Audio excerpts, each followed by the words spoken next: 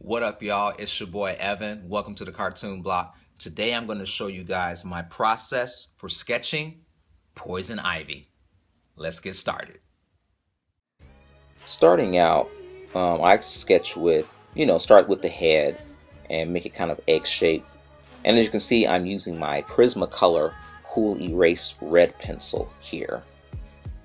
And I kind of flip-flop back and forth time to time between my Prismacolor Cool Erase red pencil or the blue pencil, which I love, or just a regular school, writing pencil, which is the number 2 HB lead pencil. Whatever tool you use, always start out lightly when you're laying down the foundation, just to get the gesture and the overall feel of the character. So as here you can see, I'm putting in just the basic, features of her face, the lips, the rough shape of the eyes, and just staying loose. And I'm drawing with the side of the pencil so I don't get too attached and so I don't get tempted to use the fine point of the pencil to start putting in different exact details of the face. So that's why I like to stay loose with the side of my pencil and stuff like that, because it prevents me from getting too distracted and tempted to go in and put in fine details. So just putting in her eyes here, you can put in any style eyes that you want. So here I'm keeping her eyes this generic almond shape. It's not recommended that you do that, but it's the general shape of the eye anyway. But it's kind of a bad habit to draw the eye like that, because you are then tempted to draw the eye flat. Okay, so it's kind of one of those things where I'm doing it here, but I hate to tell you to draw it almond shaped, because you might be tempted to lose the dimension, the 3D feel of the eye. And now going down to her nose right here, I want to keep it very simple. A woman's nose is just the butt of the nose out front, or the tip of the nose, and then just the nostril on the side, and a small little slit for the nostril itself. And then got her lips in here, and you can look at any kind of models out there and draw lips and different shapes of lips. I want to make her nose even more simplified. So she has her head tilted down. Make it even smaller so it's a little bit more petite and coming up. So don't need too much detail in a woman's nose. I want to make sure her eyebrows are super, thin or whatnot. So, and once again, you can find the shapes of women's facial features by just by Googling images of them. And you don't have to draw the faces exactly like you see in the photographs. Feel free to use some of your artistic license to go ahead and change up whatever you want. You don't have to do it exactly the way it is. And I want to get the other eye, her right eye here, get the eyelash tweaked. Now the eyelashes aren't supposed to be coming to a point like that. It's a shortcut way, because the woman's eyelashes are actually, she has 2 lines coming off the top eyelid and the bottom eyelid. But over time, artists just draw the top and the bottom eyelid merging together at the end of the eye, and they just make it into one point. So you can do the same thing if you want, but it's not necessary. And once again, I'm darkening in the lines that I do want to keep on her mouth and her nose, and just darkening the pupils in her eyes with the white shine on them. Then we'll color in, leave a highlight on her lips. And now I want to go ahead and start here on the side of her head with the ear. Depending on what hairstyle you give her, you may not even see her ears. So that's something you can keep in mind there. So now at this point, I want to go ahead and kind of just flesh out the skull, the rest of her head. Once I get that basic shape down of her head, then the hair will be a thick layer on top. We can get her neck in here. and just kind of just using the side of my pencil to get the feel of the size of the neck that I want.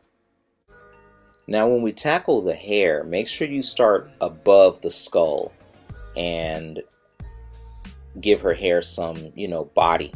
Too many artists draw the hair just touching the skull and then coming down. You don't want to do that.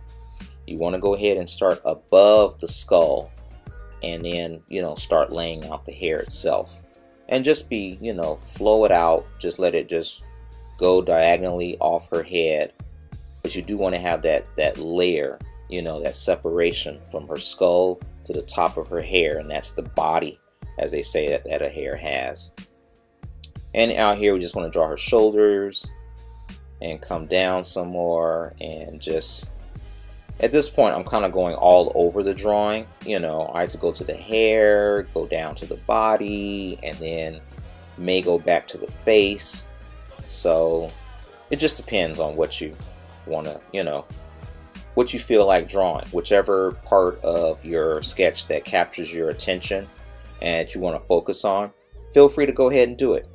This is just my warm-up process, so just drawing and sketching and stuff like that. So, and as you can see here, I'm laying in her gloves that go all the way up to her, her biceps. I guess this is her bustier that she has, her outfit, her bustier top. And it's like leaves, they kind of come off, or at the ends of them are kind of like raveled like leaves, because I guess her costume is supposed to be made out of foliage and green and leaves and stuff like that. And then just fleshing out the hair some more and just getting it in there. Nothing fancy, just go ahead and drop in all the curves that you want. And coming out from the top of her forehead are her bangs. And that's where the part of her hair is, where it separates. So I'll draw one side on the right side of her head and the other on the left side. But she has this part going kind of like off the side of her head, where her hair separates and goes in different directions. As you can see, I'm kind of drawing the shine up there. I'll throw a cast shadow around her neck, and I'll kind of go all over the drawing. There's nothing specific that you have to draw a certain thing in order. The only thing that really matters is that you make sure you get your head and basic body shape down. Kind of do that first. Now over time, you will become more and more experienced with drawing the same thing over and over again, so you don't have to always draw a gesture line. Like some comic book professionals, they can simply just go in and just start drawing a clean figure because they've drawn that pose hundreds and hundreds of times. They don't have to go ahead and just, start with a gesture drawing and then put basic shapes on top. They know the pose. They know where everything goes. So here, as you can see, I'm using my HB pencil here and just kind of just darkening in the shapes on her hair and leaving the highlights open. I'm leaving those white.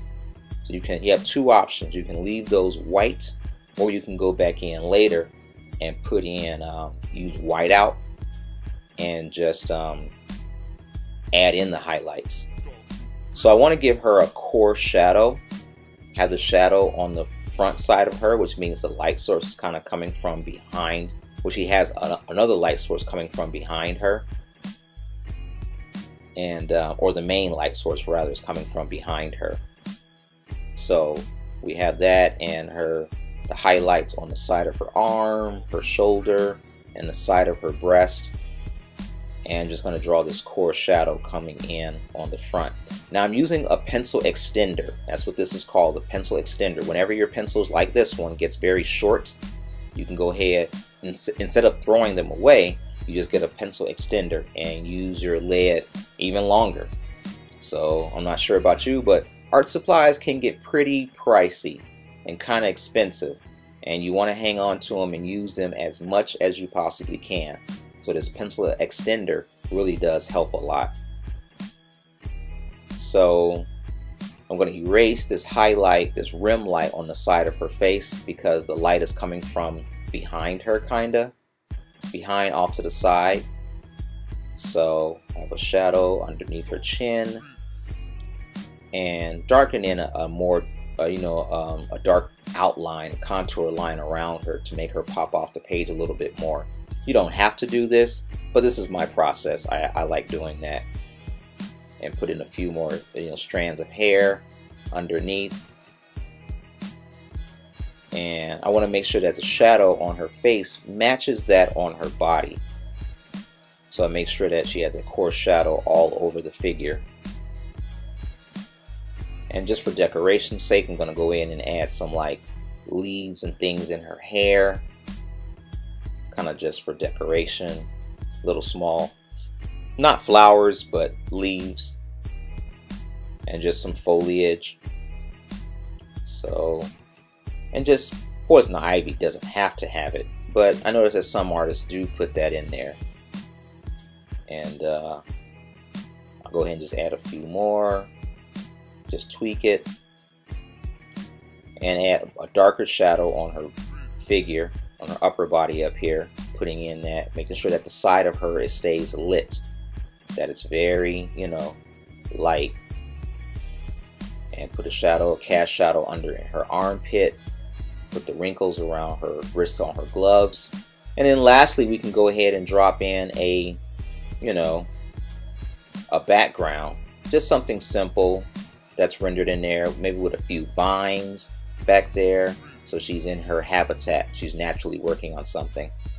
Now I'm using my Uniball Signal white gel pen here to go ahead and kind of make the whites of her eyes pop out a little bit more.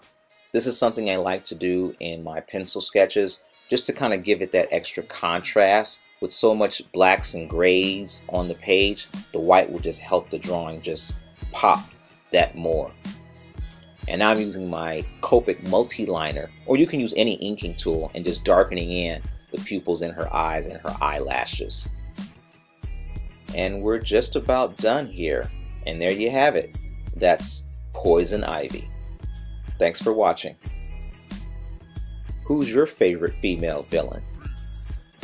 And if you're still having a hard time coming up with your own superhero body, then click the link below in the description and get my free superhero mini course. Get started right now. Don't wait.